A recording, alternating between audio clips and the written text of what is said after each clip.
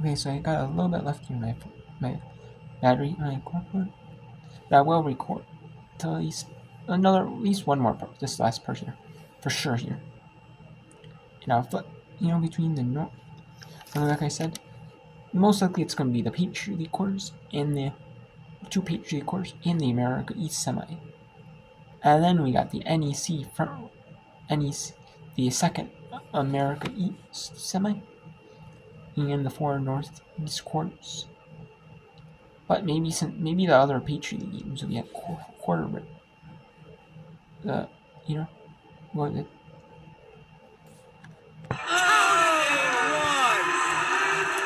That's a great play designed on the sideline.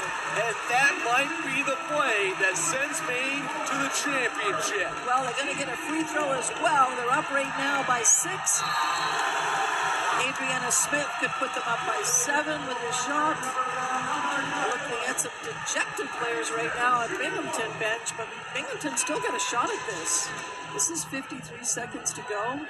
If she gets this shot, it's basically a two-possession game. And a quick timeout. Bowman with a great box out to get the space. Still a two-possession game. It is an uphill battle now for Binghamton, who thought they had this game in hand. They thought it was in their back pocket, and a trip to either UAlbany or Vermont was coming up on Friday. Well, again, if Adriana Smith had made that particular free throw, I think the coaching staff would have felt a little bit better with a three-possession game. Binghamton's got such quickness on their team, though, and they've been sticking some unbelievable threes, so Binghamton still has a chance. It's been interesting, though. Binghamton has tried to work the ball inside more frequently, though they are an incredible three-point shooting team. They were the second-best team in three-point shooting percentage in the conference, hitting 33.4% of their shots. And you imagine they don't need the three-pointers here, enough time, but I would not be shocked to see them go that route. It's interesting, in that huddle, Coach Vachon was giving Courtney England, one of her assistants, the opportunity to make the call in the huddle, which I believe Courtney was the one who might have diagrammed that play out of bounds, too. And she's been doing that all season long, and dating back into last season, Coach Vachon trusts the associate head coach. Caroline Boardman here has to be sure she doesn't touch that ball. One timeout apiece, an electric atmosphere, which will now marvel at this play here. And a foul in. Oh, my goodness. That was kind of a long-distance call there. And we'll see if that one's going to be on Smith. Yeah, it will be her fourth. And I would have thought that would have been on Simon instead, but now Adriana's going to be very, very careful. Yeah, they're questioning that right now. Well, one's 33 and one's 3, so... Adriana's still with her hands up, just to verify and check. It's going to stay with Adriana. Yeah, they're going to have... If Binghamton was smart, they'd get the ball into Colbert. Taking it to Welts. Knocked out of play. Last touch on Welts by way of Simon. And Jaden said, no.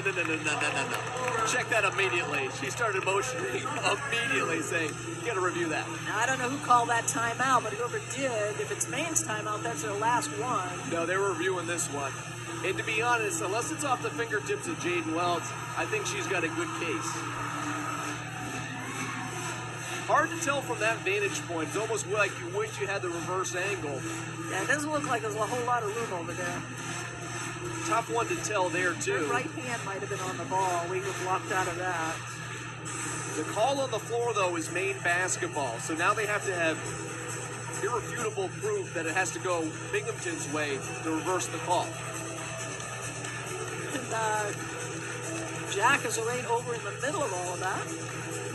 Jack reviewing. He's like almost a fifth official over there. 4 suit up, of course. You always want to have the alternate ready. And then Jack Webb's over there, businessman in Orono, trying to help out and aid and assist. What a great addition Jack has been to our crew here in these games. Last time we'll have Jack for basketball. Last time for us here as well, too, no matter the outcome. But you can get Jack one more time on Saturday. America East quarterfinal matchup, Maine versus somebody. We're not sure who yet. Likely New Hampshire, but it'll be with Jeff Mannix and Mike Toole on Saturday evening from the Alfond Arena. Yes, we have a tendency to forget that hockey's still going on. Yeah. These games have been so exciting with basketball. This, however, unfortunately, is our last game. Yeah. Also, while we have a quick second, too, I did want to give little condolences, too, to the Bangor-Orono community. Rita Rost recently passed away this weekend, too, a PA voice of Hudson University Athletics and the University of Maine. So our condolences to the family and friends as well, too.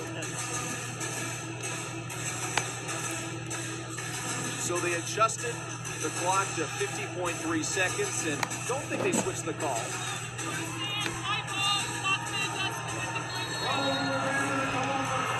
So the call on the floor stands. Maine needs to take care of the basketball right now, for sure. 6-point game, and Maine needs to inbound the ball and get it over the half-court stripe. And then in addition, try to eat as much time on the clock and have a good outcome when that clock does expire. Yeah, and take care of the ball, because Binghamton will probably try to foul to stop the clock, and then Maine's got to go to the line and make free throws. And just as I was very impressed with the UMass Lowell team, I'm very, very impressed with this Binghamton team. I knew they were going to give Maine a battle just because they've gotten better as the season has progressed. They beat Bryant at their place, at Bryant's place. So, again, this has been a battle. Binghamton, has done very, very well against his Black Bears. The Maine Black Bears have done so well coming back after being down by 10 points. And, of course, Ann Simon playing in one of either, if not her last game, one of her last games, depending on how far Maine goes. Danae Bowman, this could be the last one for her. But outside of that, all the other starters will be back, at least on paper right now, for Binghamton. So this is a team that could be dangerous next year. Well, Danae Bowman, though, has been a superstar in this conference. She was on the American East Honor Roll as a freshman, a good student, all-defensive team her sophomore year as well. Ann Simon, 5 all-conference selections. First player ever to do that. Offensive foul called on Ann Simon. That'll be her first, I believe, actually. I think that was Ann Smith. She said an illegal, Adriana Smith said an illegal screen. Oh, goodness. So it was, and Smith fouls out.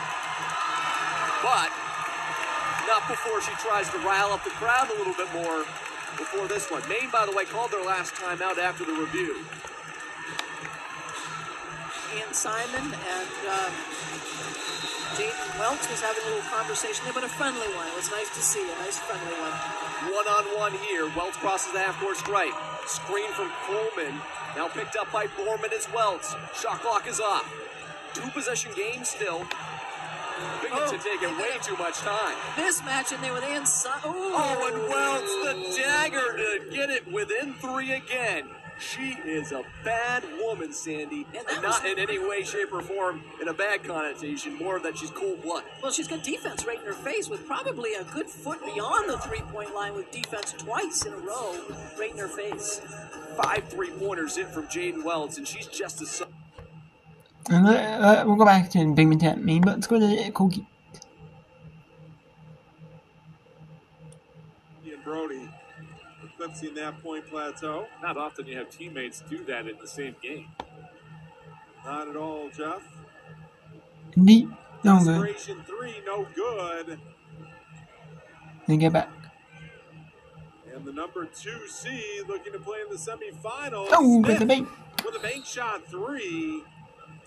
And that will preserve what seems to be the inevitable, making it a 5-point game with 14.1 seconds left. Yeah, they fixed it. They originally put a 2 on the scoreboard, but it was a 3, so it's a 4-point ball game, 65-61. One of the keys, if the Raiders do win, you need to make your free throws. Let's go back to the Maine Black Bears. Binghamton. Than 1/10 of a second. So if I'm Ann Simon, I just hold it. That's exactly what she does. Maine could take a backcourt violation and have 1/10 of a second. That's not enough time to catch and shoot. Yeah. So that's tough to call, though, when you've only got that much time on the clock and you don't have any. Well, neither team has any more timeouts left to get that information from the coach. Exactly. But if I was Ann Simon, I would just hold it. She did try to move it up, but smart enough to hold up. 2 free throws coming. Get the new person on the line simply because this is the young lady who wants to get this championship. She made the determination to come back for this very reason, to make it back to the championship game and to finally win it during her tenure. And probably wanting to be that person that's on the line. And misses the second. Still a 2-possession And game. it's a steal once again by Caroline Boardman. And that is it. The Maine Black Bears are hosting the America East Championship game at 5 Eastern, Friday the 15th on ESPNU and ESPN Plus. What a game! The Maine Black Bears. That was it. Could have done the 3 and the foul. But that is going to be it. And that is officially 2 possessions, no timeouts, and that is it. Maine Black Bears are going to the America East Championship to either host Vermont or the 3 seed or Albany, the 2. And we got a couple of Patriot League quarters now, back to back. Tight ones. Colgate, the 2 seed, 67-61 over Navy. Army at Boston U, 62-1. So we'll see, Maybe Colgate can do a quick watch scouting. Or whoever wins can do a quick scouting of Army Boston U if it goes to overtime. Trying to get into the paint. Steps back mid-range. Too short. And another jump ball! Erickson and Hardy battling to the ground. And now the possession arrow will be with BU. No shot clock. So barring any unforced errors. And there's going to be a timeout. Boston U. Let's go back to Colgate.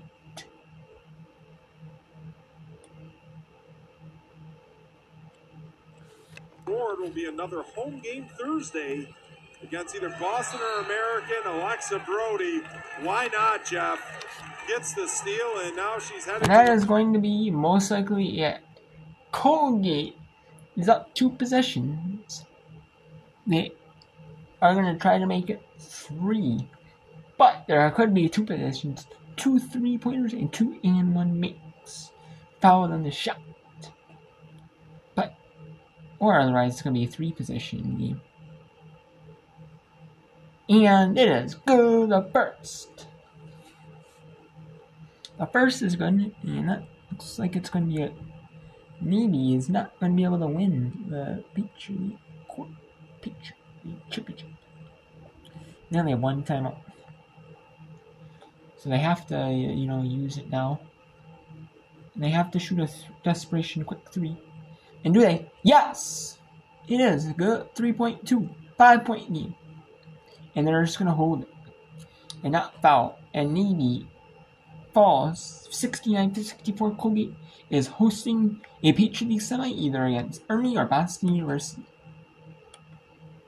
Let's go to Army at Mayor Boston. 5 seconds. And the layup. It's good! Army with 1 point. Now Army, with 1.5 to go, has to make any basket. Yes, that's right. Any basket wins. But Boston U has 3 fouls to give. So does Boston U foul? Ooh. They can foul and be very aggressive. And man, as well. So Boston's got this one locked up. Unless they don't foul. They got it locked up.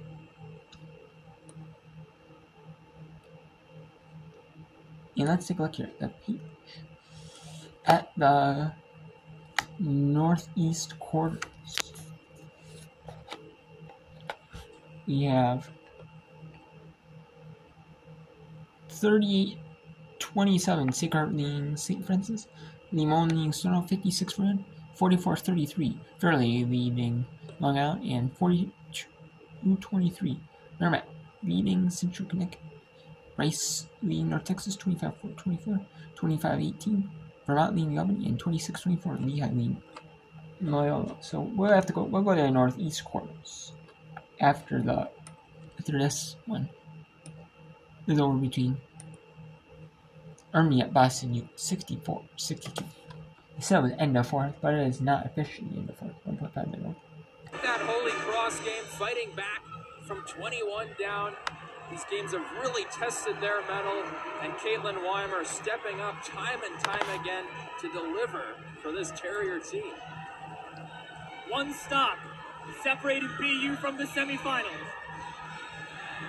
One bucket separating the Black Knights from either overtime or the semifinals themselves. Wow. Looks like just a little bit of time put back on the clock. 1.6.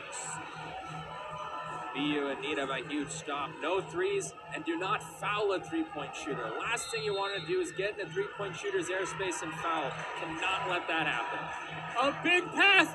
Kyle Smith puts one up for the mid-range. No good! And no good. Boston U moves on to the Patriot League semifinals with a 64-62 win over Army.